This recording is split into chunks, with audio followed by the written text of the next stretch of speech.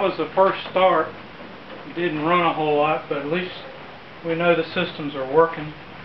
And partial success here at Dirt Floor Motors.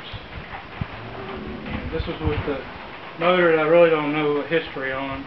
Came off of Craigslist. Supposedly some old guy had it rebuilt. It's in his car, and he died, and somebody hot rodded it or something. But in taking it apart, they had messed with it. I can see different valves in it, but it's not a, what we would call a rebuild, probably a refurbish.